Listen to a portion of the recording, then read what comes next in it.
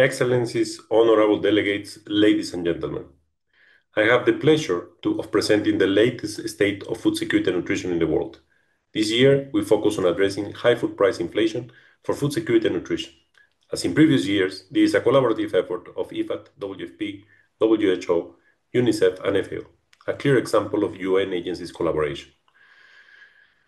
Let me start first by summarizing what we find in the SOFI this year. This year, the edition of food security, state of food security and nutrition in the world brings a message of both hope and urgency. On the positive side, we are seeing signs of progress. Global hunger has slightly declined from 8.7 in 2022 to 8.2 in 2024. That's encouraging, but let's be clear, 673 million people still go hungry today. And its current trends continue, over 500 million people could still be hungry by 2030, far from reaching our goal of zero hunger. But hunger is just a part of the story. Nearly 2.3 billion people lack regular access to food, and over 2.6 billion can't afford a healthy diet. While there has been some progress in child nutrition, the world remains off track to meet any of the 7 global nutrition targets by 2030. This year's report takes a deep look at one of the biggest threats of food security and nutrition today, food price inflation. Since the pandemic, food prices risen faster than overall inflation, hitting consumers and policymakers hard, especially in poor countries. Behind this surge lies a perfect storm: massive pandemic-related spending, supply disruptions from the war in Ukraine, extreme weather events, and a strong US dollar that made food imports more expensive.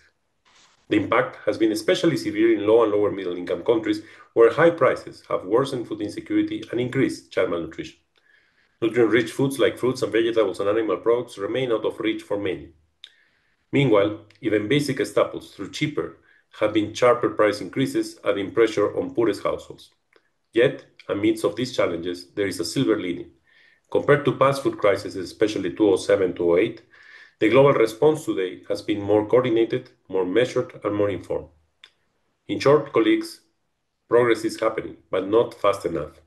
We must intensify our efforts. That means ensuring that food is accessible, affordable, and nutritious for all. It means working together across countries, sectors, and institutions to end hunger and malnutrition once and for all. Let me now go deeper into some of the indicators to analyze the year trends of those. The SDG indicator used to monitor hunger is the prevalence of undernourishment. What you can see in this graph is the evolution of the prevalence of undernourishment and the number of undernourished people. Updated global estimates point to signs of decrease in global hunger in recent years, as I mentioned before. An estimated 8.2% of global population faced hunger in 2024, down from 8.5% in 2023 and 8.7% in 2022. It is estimated that between 638 and 720 million people, this is the midpoint of 673 million people, in 2024 face hunger. Now, this indicates a decrease of 15 million people compared to 2023 and 22 million people compared to 2022. However, about 96 million more people face hunger in 2024 than in 2015, when the 2030 Agenda for Sustainable Development Goals was launched. Now, it is important to understand and to see the regional differences within these countries. So differences among regions and subregions of the world are striking. The progress seen at the global level is driven by notable important improvements in Southern Asia, which reflects new data from India, Southeastern Asia, and South America. Unfortunately, this positive trend contradicts with a continuing rise in hunger in most of the subregions of Africa. In Eastern Africa, undernourishment is stable, and in Western Asia. In 2024, hunger affected about 307 million people in Africa, 303 million people in Asia, and 34 million in Latin America and the Caribbean, 20.2%, 6.7%, and 5.1% of the population, respectively. From 2025 to 2030, the global number of undernourished is expected to decrease, but 512 million people are still projected to be facing hunger in 2030, of whom nearly 60% will be in Africa. This points to the urgent need to accelerate efforts towards achieving SDG 2, particularly in Africa. Now, beyond hunger, some progress has also been made towards the broader goal of ensuring regular access to adequate food in recent years. At the global level, the prevalence of food insecurity based on the FIES, the Food Insecurity Experience Scale, which measures access to food, has declined gradually since 2021. the year when trends began to show signs of improvement following the sharp increase in the wake of the COVID-19 pandemic. The global prevalence of decreased marginally from 28.4% in 2023 to 28% in 2024. In 2024, about 2.3 billion people in the world are estimated to have been moderately or severe food insecurity, 335 million more than in 2019 before the pandemic, and 683 million more than in 2015 when the 2030 Agenda of Sustainable Development Goals was launched. Trends at the regional level differ notably, with food insecurity on the rise in Africa, falling in Latin America and the Caribbean, and decreasing gradually in Asia for several consecutive years, while in Oceania and in Northern America and Europe, new estimates point to a slight decline from 2023 to 2024 following a severe year of rise. Persistent inequalities between men and women are evident, and in this graph we observe the evolution of the difference in prevalence of severe and moderate food insecurity between women and men. After widening considerably in the wake of the COVID-19 pandemic, the gender gap narrowed at the global level from 2021 to 2023. But new estimates point to a widening of the gaps between 2023 and 2024, driven mostly by Asia and to a lesser extent by Northern America and Europe. Food prices rose throughout 2023 and 2024, pushing up the average cost of a healthy diet globally. Despite the increase in food prices, the number of people unable to afford a healthy diet in the world fell from 2.76 billion in 2019 to 2.6 billion in 2024, fueled by an economic recovery from the pandemic. However, the improvement has been very uneven across regions. The number of people unable to afford a healthy diet decreased significantly in Asia and marginally in Latin America and the Caribbean, North America and Europe and Oceania. But in Africa, the number increased from 864 million in 2019 to just over 1 billion in 2024, indicating that a healthy diet is out of reach for 2/3 of the population of Africa. The unequal recovery is even more evident across countries' income groups. The number of people unable to afford a healthy diet in low-income countries has been steadily increasing since 2017, whereas in upper middle-income and high-income countries, the number has been declining since 2020. In lower and middle-income countries, the number decreased from 2020 to 2024, but this improvement is mainly explained by significant decreases in unaffordability in India. Excluding India, there is an increasing trend in lower middle-income countries in the number of people unable to afford a healthy diet.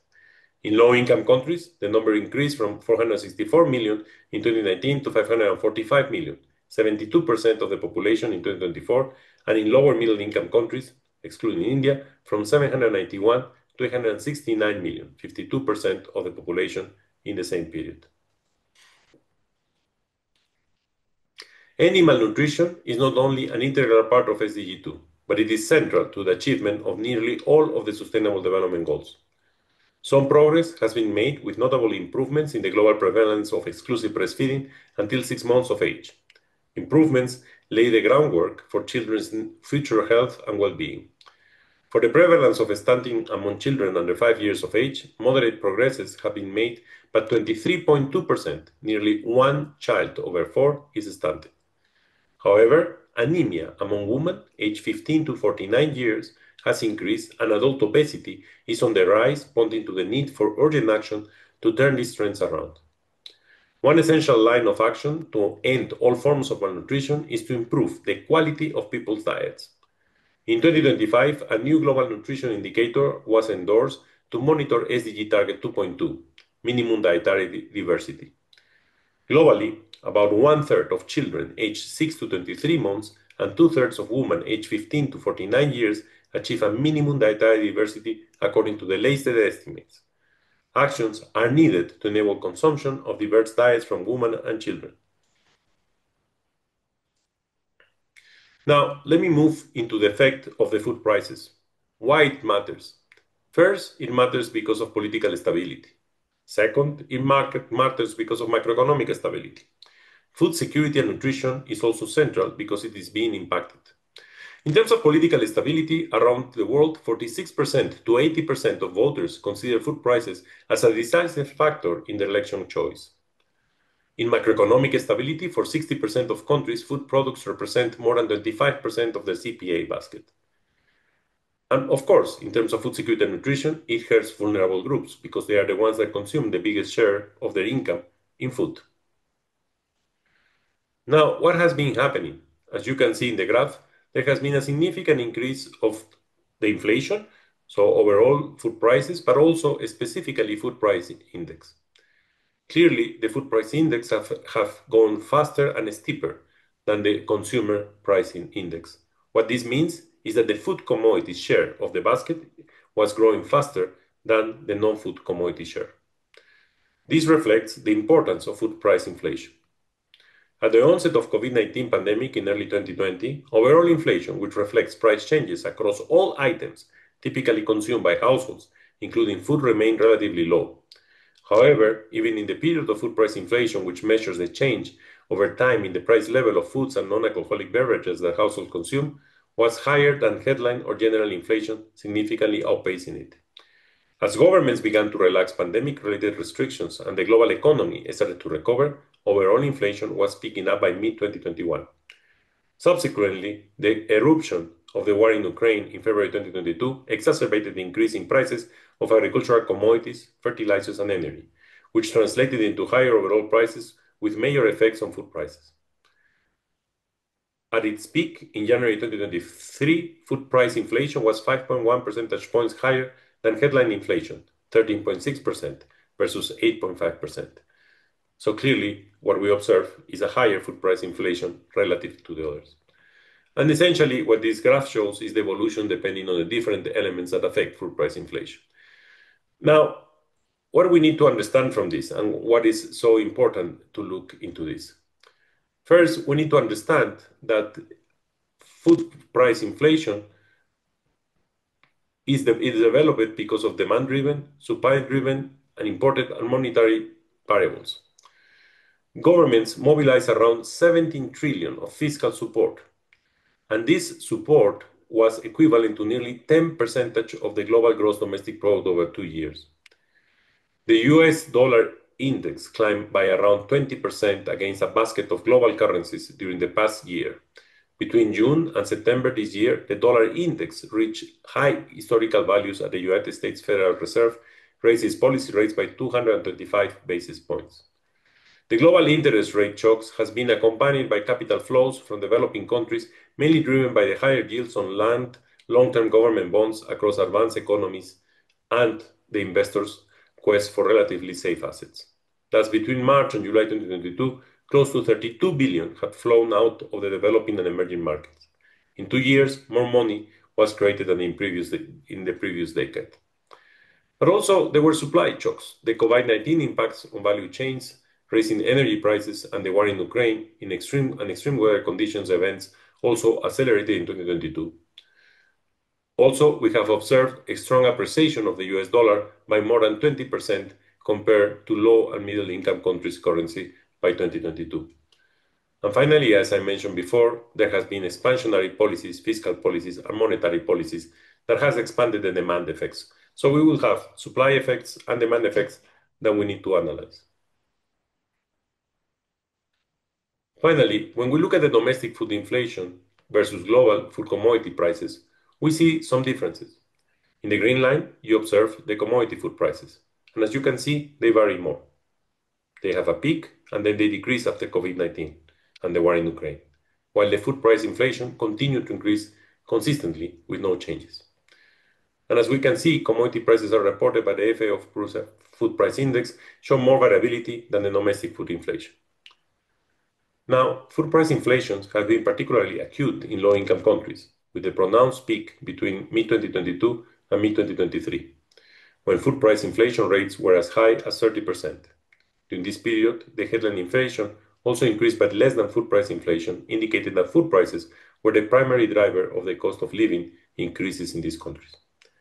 Lower middle-income countries and upper middle-income countries also saw substantial surges on food price inflation, but less pronounced than in low-income countries. In contrast, food price inflation in high-income countries remained more controlled and closer to headline inflation rates, although between late 2022 and late 2023, food price inflation increased considerably. Now, the relationship between food prices and food security can be confounded by several variables, country-specific characteristics, economic growth levels, and education natural disasters, for example. What we do here is we estimate a model that controls for several of these confounding factors. Overall, we estimate that a 10% increase in food price is associated with a 3.5% increase in moderate or severe food insecurity, and a 1.8 percentage points increase in severe food insecurity. This year's report finds that the prevalence of undernourishment as well as moderate or severe food insecurity decreases slightly in the post-COVID period. However, in a context of considerable rebound in economic growth, we will have expected much larger improvements. Our results suggest that food price inflation may have offset some of the gains from economic recovery. Further, analysis in the report examines whether food price inflation has a greater impact on food security in specific countries or population groups. The data shows that food price inflation has a stronger association with food insecurity in countries with higher levels of income inequality compared to those with lower inequality. In addition, women's food security is disproportionately affected by food price inflation, reflecting persistent gender disparities. The same situation is observed for rural households. There is a strong association between food prices and food insecurity in rural areas compared to the urban ones. Colleagues, in conclusion, compared to the previous crises, such as food price spikes of 2007 and 2008 and 2011, the global response to the source of the 2021 to 2023 inflationary shock was more coordinated, informed, and restrained. One of the clearest examples is in the area of trade policies. While early crises were marked by widespread export bans and restrictive measures that amplify global uncertainties and price volatilities, the recent episodes saw fewer such interventions. Where they occurred, they were generally short-term and less disruptive. Similarly, the importance of market transparency and timely information has been reaffirmed. Initiatives such as the Agricultural Market Information System established by the G20 in response to the 2007-2008 crisis have played a key role in enhancing transparency of global food markets. The global response to the high food inflationary period also demonstrates the value of robust institutions. Countries with sound response structures as well as established social protection systems were able to protect the most vulnerable populations more effectively. One of the main messages of the 2025 edition of the SOFI report is that while food price inflation remains a pressing concern, it is not undefeatable. Sustained investments, strengthened policy coordination, greater transparency, and continued institutional innovations will be vital in building resilience to future shocks. These policy lessons offer a roadmap of addressing both intermediate impacts of food price inflation on food security and nutrition and the urgent goal of getting back on track to achieve SDG 2 and affordable healthy diets for all. Let me finalize by saying that we know it can be done. We have observed in South America, we have observed in South Asia, especially India, how things are improving. But it's important to understand that now, if we want to achieve SDG 2, it's time for Africa to shine. This is your moment, and no hesitations. You are paving the way, and if you accelerate your transformation of agri-food systems, you will do it. So let's start the change. Let's move forward so that we can get what we're expecting to get, a reduction of hunger to a negative trend, so that in the next few years, Africa will shine. Thank you very much, and it has been great to be with you today, and let's move forward towards less food insecurity and to good food for all for today and tomorrow.